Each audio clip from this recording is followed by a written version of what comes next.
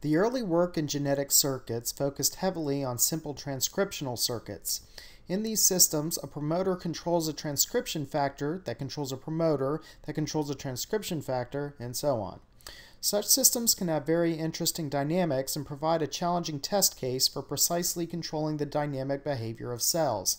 They are also proposed as control circuitry for regulating biosynthetic devices, developmental processes, and biological computing. In all cases, transcriptional circuits can be described as a directed graph composed of transcriptional units that are nodes, and the edges designate their connectivity.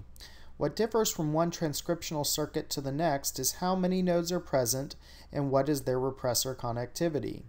Several of the simple configurations have been given names in the field, so let's outline them briefly. In each case, there is an input promoter, and at the start of the experiment, the promoter is turned on by derepression of a transcription factor. So, typically this input promoter will be the TET or LAC promoter, and you can turn those on with ATC or IPTG. I designate that promoter here as a grayed out arrow symbol. Similarly, in each case, there will be an output reporter, which I'll describe by a grayed out GFP gene.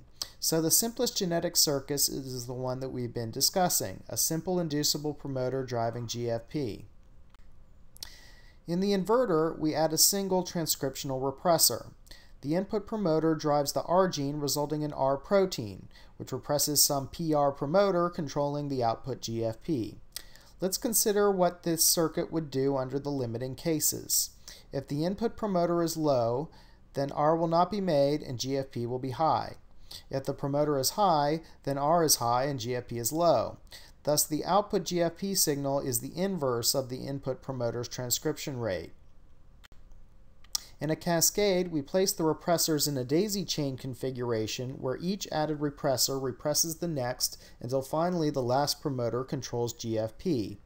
When we use two such repressors, high input promoter transcription results in high R, which results in low S and then high GFP. When input promoter concentrations are low, low GFP results. Thus, putting two inverters in a row like this has the effect of inverting the inversion. When you combine an even number of repressors in a row, you get a monotonically increasing response to input. When the number of inverters is odd, you get inversion. The remaining circuits involve negative feedback. In negative autoregulation, we place the repressor downstream of the promoter it represses. We'll describe this one in detail later. When we have two repressors that inhibit each other's transcription, one will dominate over the other, resulting in bistability.